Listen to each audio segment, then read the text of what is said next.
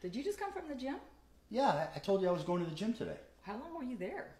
Well, it was leg day, so, I was there about 2 hours.